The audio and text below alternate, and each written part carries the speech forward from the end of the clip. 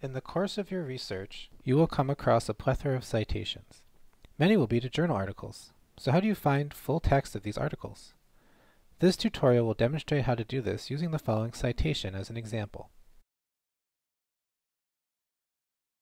Before starting our search, we need to locate some key pieces of information in the citation. These include the journal title, the volume number, the publication date, and the page numbers of the article. Begin by searching for the journal title in MARCAT, the library's catalog. The MARCAT search box can be found on the library homepage. It's important to use the library's homepage as a starting point, especially if you are off campus. You must search by the journal's title. Searching by the article's title or author will not work. From the drop-down box, select Journal Title. Then type in Genetics and click Search.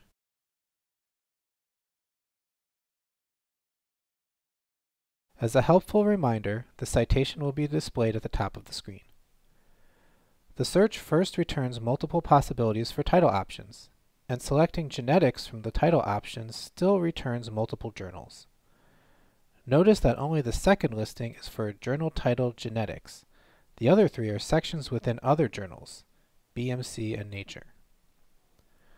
Selecting the journal Genetics brings you to the catalog record for the journal. Examining the catalog record will provide you the information you need to locate the full text of the article. Clicking Connect takes you to the online version of the journal. Some journals may have multiple Connect listings with different year ranges. This occurs when the library has access to the journal through multiple subscriptions and databases. Note that the library does not have an online subscription to every journal.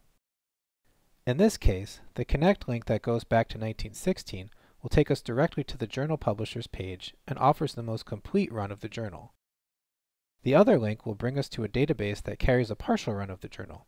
However, the article we are looking for is too old to be found in this database. If you are off campus, you will be asked to log in with your MARCAT credentials at this point. At the publisher's web page for the journal, the first things highlighted are the most recent issues. We will need to navigate to older issues within the journal. Each publisher's page is a little different. Key things to look for are words like archive or previous issues and publication date ranges. For this article, we will select the 1997 set of issues and then look for the issue with the page range that includes our start page. From here, we can scroll through the contents of the issue looking for the article title.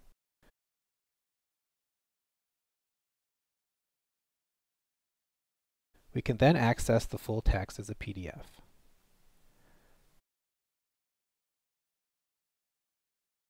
To recap, begin at the library homepage by searching for the journal title in MARCAT, the library's catalog.